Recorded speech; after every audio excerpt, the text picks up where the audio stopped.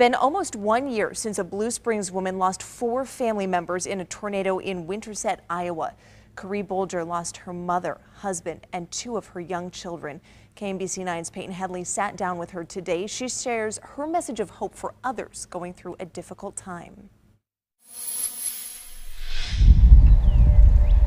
Any nice day, we'd end up here. In a park where her family used to spend time together, Carrie Bolger talked about what life has been like without them. Every day is different, and every moment in every day is different. March 5th will mark 1 year since the deadly tornado in Winterset, Iowa that took her mother, Melissa. She was like my best friend. Her husband, Mike. He just worked so hard for our family, for everything that we had. Her 5-year-old daughter, Kinley. She was just like a little light, and she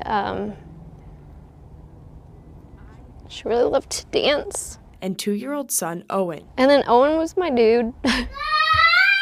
He was wild and crazy, but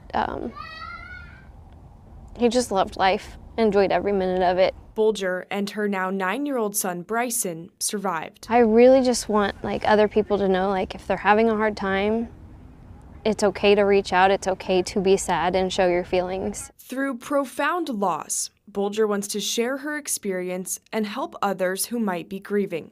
She said staying active and finding her people has kept her strong. Strength is in showing how difficult it is and asking for help. Know that it will get better. It might take a long time, and it's okay to mess up, but things will get better. In the hard times, she thinks of the sweet moments. That's how she and Bryson move forward. In Blue Springs, Peyton Headley, KMBC 9 News.